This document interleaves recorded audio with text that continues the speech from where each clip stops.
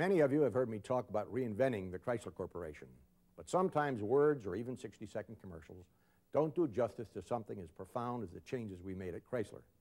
That's why we decided to make this film. It's intended as a behind-the-scenes look at the new way we make cars and run our business. Now, if you've been in the car business as long as I have, you'll see that we have pretty well gotten rid of the old way of doing things.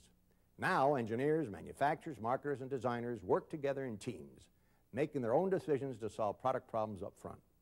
The result is a new company, a company that has cut over $3 billion in operating costs while bringing out more new products than ever. Better quality products at lower cost to the marketplace faster. A company reinvented to compete in the 90s, a tougher, faster, more competitive time and place. But don't take my word for it, just watch.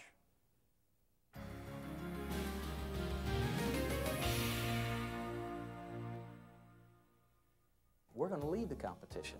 We're going to surprise a whole bunch of people in this industry that never thought that we could survive, let alone lead.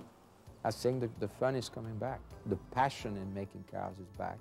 Now I think we're going to be known for great vehicles, and that's what it's all about. It's not like it used to be like management only and hourly worker didn't have no input into the situation. But now we're all one team. It's the first time in 26 years of Chrysler Corporation where everyone is working together as a team in order to make the product work. It allows you to express yourself and to give ideas to others, and they give you their ideas, and you're able to incorporate them and build the kind of car that you always dreamed to build. Throw more and more responsibility to the teams, give them all the tools and communicate with them all the feedback of how they're doing, and step back and watch it roll. Sounds simple, but it's a major culture change. These and thousands like them are the voices of change at the Chrysler Corporation. And this is a product of that change, the new Eagle Vision TSI. The story that is emerging at Chrysler is one of the most exciting industry stories I have seen in my lifetime. In the last couple of years, this company realized that to produce world-class automobiles, they had to change the way they were making cars. We have to do things considerably differently than we have. If we just continue to develop vehicles the way we have in the past, then we'll just quietly go out of business. So when this car was developed, Chrysler broke with the past. Today, the thousands of people it takes to make a car have been reorganized into what they call platform teams. And these teams have been endowed with a new spirit and unprecedented decision-making ability. This sounds pretty ordinary until you know how big a change this is. In the past, Chrysler, like most American car companies, was divided into separate departments known in the industry as chimneys. In that system, the work was done sequentially. Each department did its job and then passed the plans on to the next department. If there were any problems, the plans were kicked backwards and the whole process started over again. Meanwhile, the finance department tried to predict costs, but were unable to control them. The inevitable conflicts between the departments had to be resolved by top management. We had too many conflicting objectives between the chimneys and the functional organizations. There were always conflicts both from a time standpoint and from a cost or an investment or a supplier relationship. So many things conflicted, and we really lost sight of what the real customer wanted. So Chrysler restructured into the platform system, where the departments play a supporting role to 4 teams: large car, small car, minivan, and Jeep truck. People from the different chimneys work together simultaneously to make sure the designer's concept can be engineered and the engineer's plan can be manufactured, so that problems are solved up front without costly modifications. And the loudest voice on the team is the customer's voice. If you look closely at this meeting, you begin to see what the platform system is all about. These people are part of the small car, or PL, platform team. The vehicle is a mule car. Prototype mechanical components are packaged inside an old body. The team is made up of people from manufacturing, procurement and supply, finance, product planning, marketing, and parts and service. Now, instead of working separately in their own departments, they are working together. Under discussion is the car's noise, vibration, and harshness levels, known as NVH. I didn't think NVH was as big an issue as fun to drive, value for money, fuel economy. I think NVH is a significant issue, Bob, because one thing, a customer many times will judge a car by how the car sounds and feels, and that reeks of quality. We surely don't want a customer to perceive there is a problem when there really isn't. Where were we on the base car prior to this? On the base car for material, we were approximately $40 above objective. I'd be absolutely shocked if this car isn't by far the best small car we've ever done. And I think that's the power of having people work together. I've never been associated with so many clever, innovative ways to solve problems as I have been on this program. Senior management has sent the very strong signal that we want teamwork between and among functions, and that teamwork will be rewarded and not turf warfare. When the engineers were asked to try to work within these new platform teams, almost overnight they started to appreciate the benefit of it, which was to cut the waste out of the way we were running our operation. The other big change at Chrysler is that the teams, really everybody, have been given a much larger role in the thinking and decisions that go into making a car. The tone has been set by senior management who want to get rid of the top-down style of the past. We really are trying to get the supervisor, in the broadest sense, the boss, to no longer be the wellspring of all wisdom and authority, and to stop being the boss, but instead to be a teacher and a coach, as opposed to calling people in and saying, all right, damn it, here's what I want you guys to do, you know, the way you used to see it in the movies. That style just doesn't work anymore. So the story of the designing, engineering, manufacturing, and marketing of cars at Chrysler has been rewritten. Today, the story begins with the platform teams who are responsible for developing new car concepts. And they begin the process by asking customers what they want in a new vehicle. In my next minivan, I'd like to see the back seats be able to fold down so the kids could lay down in the back if they need to. Chrysler routinely shows models of future vehicles to randomly selected potential customers to study reactions to new designs. I personally don't care for the headlight treatment. I don't like that little shelf underneath the headlight. Today, the customer's opinion is incorporated in very early concept development. In the past, we used to design the cars, take them out and show them to the customers, and then try to figure out how we were going to describe them in advertising and marketing and so on and so forth. But today, the customer actually has input very early on before the designs go down on paper, before the models are built. While the customers are one source of ideas for future cars, designers working at places like Chrysler's Pacifica Design Studio sketch out and build models for tomorrow's concept cars. These advanced designs are the genesis of the cars that will be rolling off the assembly line years later. Chrysler now has a much stronger commitment to developing a variety of new concepts. What we're doing out here is really letting our imagination flow, and it's separate from our day-to-day activities. It's something where we really want to have people have the ability to express themselves without any limitations. The futuristic ideas of Pacifica and the customer preferences gathered from around the country converge here at the CTC studios, where the teams design the cars that will ultimately be produced. The cars you see here tell the story of the evolution of this thesis for the new large cars known as the LH. They start out with the Portofino concept car, then the Millennium was conceived, and finally the ideas of these concept cars evolved into today's LH, like this Dodge Intrepid. One advanced concept that emerged from the Portofino to the LHs is called cab forward. The windshield was moved forward, the rear wheels were pulled back, and the width was increased. The result is a larger interior and easier access in the same size car. Once the basic concepts for the future car have been determined, designers work on paper and in clay models on the details of the design. Empowered with greater decision-making ability, staff designers work with a new spirit. In the past, we could spend a lot of time working on a project, doing a lot of sketching, do a lot of modeling, and it would all be for naught because certain members of upper management could come along and wipe the whole thing out and say, I don't like it. And a lot of times it left you sort of hanging in the breeze because you didn't know what you were doing, you're a little bit disillusioned, you had to start over. Now you're more involved. We're all in on the discussion. Everyone's opinion is solicited. And I think that we have a bigger stake in what comes out on the road and ultimately how the company fares. The platform team members collaborate to design and engineer every component in the vehicle. This takes place here at the Chrysler Technology Center, or CTC, where the architecture of the building is compatible with the new system. Each floor of this building is assigned to a single platform. The fourth floor is the PL, or small car platform. The wide-open layout of this space makes it possible for people to work together and develop the personal relationships so important to team building. Teamwork is further enhanced by a computer network that provides instantaneous and comprehensive design information to all functions in the platform.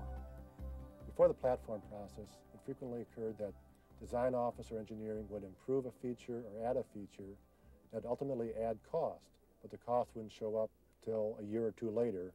And finance's job was to explain the fact, here it is, here's how it got there. Now, we in finance participate in the decision process as part of the team, recognizing the cost and deciding, should we put this cost in or not? The design process includes the making of prototypes of the components and the assembly of the full-scale working versions of the vehicle. Squeeze, hit,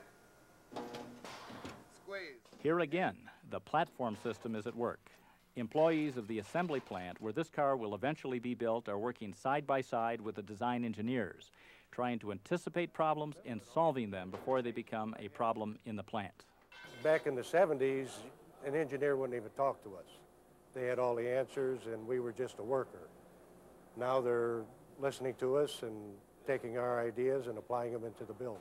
Being from manufacturing in the Belvedere assembly plant, we can see problems that the designers may not see because we have built the cars. Wherever you look at Chrysler, the platform teams have changed the way cars are made. For example, this team that's working on the sunroof of the future small car would in the past have been told to design an inexpensive manual sunroof appropriate for a low-cost vehicle. The engineers would simply have done as they were told. But what happened here shows the benefits of empowered team decision-making. You just have these two buttons here. Have the switches. You know, right, instead of some handle, you got to pull down, crank around, and do something. The team had a hunch that they could design a powered sunroof that would cost just a few dollars more than a manual one. By exploring new technologies and working with willing suppliers, they succeeded in giving customers of this future car a powered sunroof at low cost. The team is empowered to go back to management and tell them what they recommend. Under the new system, it's very much more likely for management to go with what the team recommends, provided that we have the right information. As the future car takes shape, the new mechanical components are assembled into an old body style and road tested in places like Chrysler's Arizona Proving Grounds. The PL Mule performance was compared with the performance of 2 Honda Civics. His steering response and feeling of stability and turn-in and everything has just gotten, I mean, a whole lot better. Very confidence-inspiring car. And on the 300-foot circle, I did about 2 or 3 laps at absolute full throttle, and it just scrubs off its own speed. Lift your foot off, doesn't do anything. And then coming back here, I just figured I'd just do some stupid stuff with it, like go fast, crank the wheel over max and everything. Doesn't do anything. While the PL was still in the mule stage, the LH cars were about to go into production. Corporate officers tested the Chrysler New Yorker, the Eagle Vision, and the Dodge Intrepid against a Cadillac STS, an Acura Legend, and a Ford Taurus. Reconfirmed our belief that the LH is going to be a total world beater. I mean, we have a car that has all of the best qualities of the finest European and Japanese high-end sedans, but at the price that people pay for mid-size American cars. I think it's going to knock the socks off of the Japanese competition. The cars sure look great from straight aft and 3/4 aft, and also when you see them in your rearview mirror. I mean, they're magic. I mean, there's something entirely new. I thought the automatic transmissions were excellent. I thought the upshifts, they were all the stuff that we had seen way before. Better than Honda. Oh, the Honda, way upshift. Better than Honda. After the test drive, the group met with the LH platform team for a debriefing. Along with his praise for the car, Lutz made some suggestions. We just have to make sure that the team keeps focusing on everything we have to do for silence and refinement and BSR, because But modifications take time, and in the new spirit of the platform system, team leader Glenn Gardner is free to voice objections. The guys understand the task. You're absolutely right. They're clear what they're going to do. Yeah. But if we have to change interior colors and do all the color matching that goes on, and we juggle wheels and tires around, which will impact the suspension system, then that will deteriorate from the job we have to do. Hello and welcome to the 1992 Chicago Auto Show and to the Chrysler New Yorker concept, which closely resembles... Just 2 weeks later, the proposed New Yorker version of the LH is shown as a concept car at the Chicago Auto Show. Once again, customer comments provide critical feedback. We have 4 kids, and I'd like to have a classy-looking car that I don't want a van. I want to be able to get all my kids in a car that looks like this. If this car costs 25 grand, I'd buy it today. The admirers of the Chrysler New Yorker concept car at the auto show will not have to wait long to buy this car. Thanks to the platform system, the time it takes to develop a car from concept to production has been dramatically reduced. What the platform system is doing is eliminating the waste, the redo, the endless discussion, the restart of the clock because we forgot about something. The goal of making Chrysler cars the best in their class involves knowing what the competition is doing. Recently, a disassembled 1992 Camry was evaluated by the large car platform team. They use a lower cast iron mounting base with an aluminum extension. After assessing the engine parts, the team looked at the stripped-down body and questioned why the Toyota engineers put foam into a door pillar post. We're totally puzzled by that. If you're going to fill it with foam, you would want the whole cavity, you would think, sealed. And I can't, the gauge is so heavy, I can't believe they're just dampening the panel with the foam. The foam didn't work. Well, yeah. And this is around the door, or where the striker is, or? It's right here in the B pillar. So we are scratching our engineering heads to... That's exactly what I intended to do, to confuse us. The cultural changes at Chrysler have impacted the manufacturing plants as well. In the fall of 1991, at Warren Truck Assembly, the employees were given an unprecedented advanced look at a pickup truck that they will be building 2 years later. Nice looking truck. I've worked here at Warren Truck for 20 years. This is the first time the company's ever bothered to show us an upcoming vehicle. We're the ones that's got to build this truck, and it shows that, you know, they care how we feel about the truck. It's not like it used to be like management owning an hourly worker didn't have no input into the situation.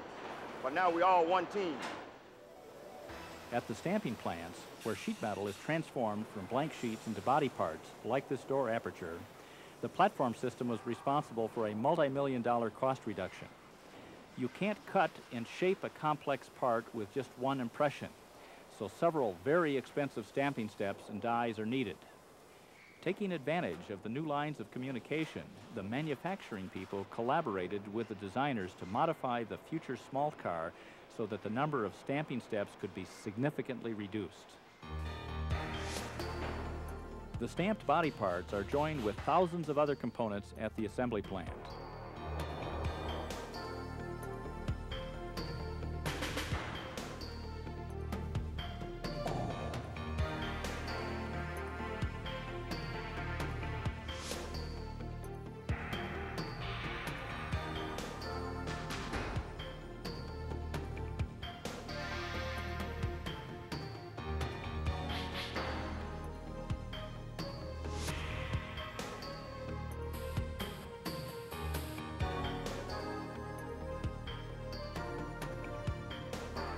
The hourly employees at this Newark, Delaware assembly plant embody the new spirit that can be found in Chrysler manufacturing. The goal is continuous improvement of quality and productivity. I always tell my people, use the 5 why techniques to get to the root cause of a problem. If something goes wrong, you say, why did that happen? And you'll get an answer. And you say, well, why did that happen? And you'll get an answer. Ask 5 whys. By the time you get to the 5th why, you'll find out the real cause of why that machine broke down, and you can go fix it. Workers have been divided into teams, like this one, whose job it is to install the door trim panel. These are not like the teams typical of the 1970s and 80s. These are empowered teams functioning within the platform and led by a co-worker. We have a saying, you could give a monkey 6 bananas a week and do the same things we were doing. You didn't have to think, it was just very repetitious. But now we think on our job. This man has some authority now. He can get things straightened out. He can no longer ship junk down that line. He can take pride in his work because now he knows people will listen to him. So now he knows he's got authority. The team meets frequently to get updates from Clyde and to discuss problems on the line. Yeah, Clyde, we're getting quite a few of those damaged cables on the hot box system coming through. Can we get something done about it? That was given to one of the upper management staff, and what they said they were going to do is they wanted a list of all the bad cables that were coming through. What's happening is they're coming through. As a line worker myself, used to, if I got a defective part from the vendor, I wouldn't say a thing about it. Even if I knew how to fix it, I'd let it go. But under the new system, if I get a defective part, especially if I get 2 or 3 reoccurring, me and the guys who work with me, we want to know why that's coming to us. Right now, I have a personal contact with the vendor. I have his personal number to get a hold of him at any time I want to, 24 hours a day. Continuing improvement is found throughout the plants. The team responsible for installing the canvas of the convertible tops developed a tool to facilitate the stretching process. A maintenance worker suggested that if all the plastic caps used by suppliers were made of the same material, they could more easily be recycled. Both the corporation and the UAW is listening more to the people on the floor and allowing them to have the input to actually run their job. We've evolved into a workforce and a management union group that realizes that to be competitive, we've got to draw the best from our people. They've got to be involved more participatively and have more control over their day-to-day work functions. Many of the new manufacturing systems have been applied here at the brand new Jefferson North Assembly Plant, where the 1993 Grand Cherokee is being built. For example, the rework or repair areas have been radically reduced. A lot of plants assume things are going to go wrong when you build an automobile.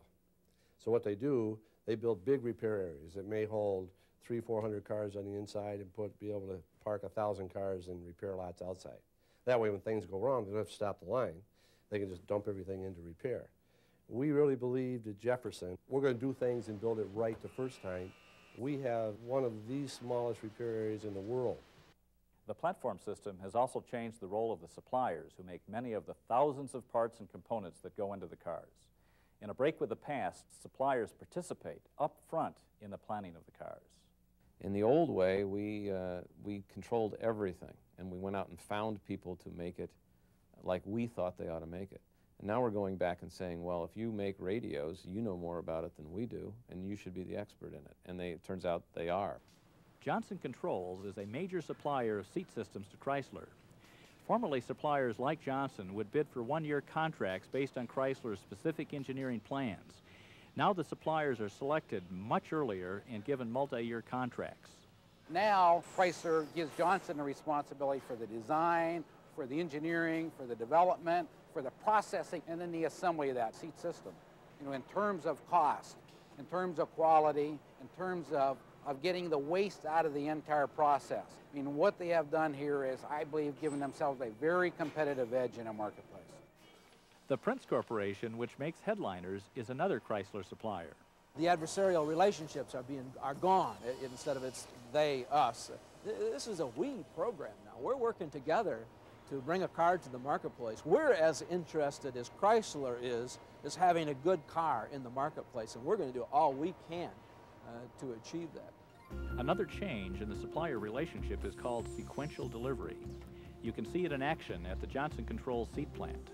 Sequential delivery is an extension of the more familiar just-in-time delivery where parts reach the assembly plant just in time to be installed in the vehicles. Under sequential delivery, the seats are made in the color and option sequence that exactly matches the sequence of the cars being built. These seats were delivered to Jefferson North for installation in the Grand Cherokee.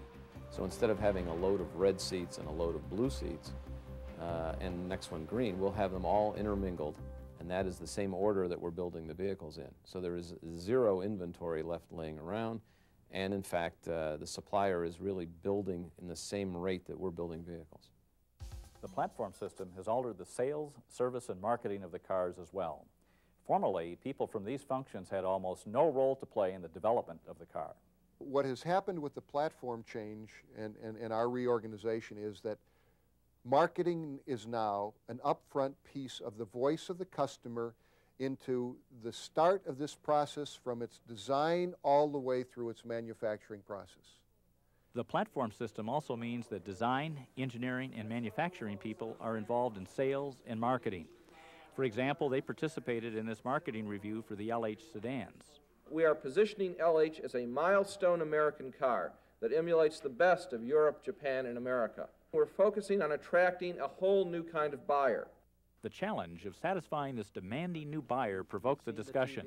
Every customer letter we get says the same thing. I'm going to give you, in fact, Bob just circulated one today. I'm going to give you one more chance. Damn it, I'm going to go do it, but that's your last chance, and we've got to do the quality job. We are going after an upmarket customer. A upmarket customer is a harder customer to satisfy than a lot of people. To reach this customer, the advertising plan has been restructured. Customers today are looking for more information. It is a more serious market. There are 600 entries out there today.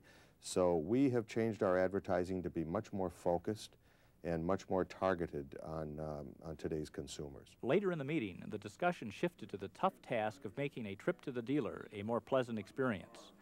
They looked at a videotape of a group of consumers talking about their experiences with dealers. Before you go, you brace yourself because you get ready for the fight. No matter how hard you negotiate, you know you could have got a better deal if you'd have hung in there a little longer.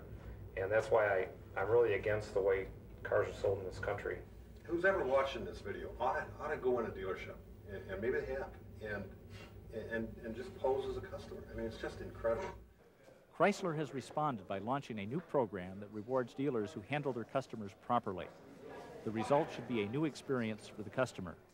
When customers enter this showroom, they can examine the cars at their leisure without a high-pressure sales pitch. It's more one where they're trying to find what I want and satisfy that, as opposed to sell me something they want to sell me. The new incentive program rewards dealers who have high CSIs, or customer satisfaction indexes. The number one key is to satisfy your customers. I feel like that's good business. If you take good care of the customer and keep him satisfied, he'll come back and spend money with you. And that's what we're interested in, is for that customer to keep coming back, spending his money, referring their friends and family to us. We've done something that no other manufacturer, to our knowledge, has done, and that is we're going to tie the dealer's financial well-being to how well he takes care of the customer. If you would like, then I can notify your dealer about this. To ensure satisfaction with the vehicles and the service, Chrysler is now calling customers 30 days after purchase and again at the end of a year. Well, great. That's wonderful to hear. And we certainly like to keep you satisfied with your vehicle. In addition to making sure that customers are promptly serviced, these calls give Chrysler immediate data on possible problems with new vehicles. We've really picked a lot of the low-hanging fruit. There was a lot of the obvious waste and inadequate ways of doing business we've changed. Where we go from here on is really tough work now. Chrysler's vision of the future is embodied in senior management's dedication to constant improvement. You can see it in action at the new Liberty facility, where new products and innovations are developed. Some are highly experimental, like this proposed engine without a camshaft, and some are customer-oriented, like this computerized instrument panel. The display can be easily changed according to driver preference. We are no longer the company we were. We are not yet the company we want to be. The Viper is a demonstration of Chrysler's creativity, willingness to explore new concepts, move fast, take risk. We are probably in an industry where the competition is so intense that to survive, you cannot stand still, and you have to make up your mind that there's no such a thing as using what worked the year before or 10 years before. At the weekly meeting of the corporate officers in the operating committee, the drive for excellence continues. The real secret is to get the change in culture and change in mentality to where the individual operating executive feels that he is accountable for quality. At that point, you don't need a quality staff or a quality bureaucracy. I think people are starting to get comfortable with the thought that we can be the strongest company in the United States. But I think this company has within it the ability to be the strongest company in the world.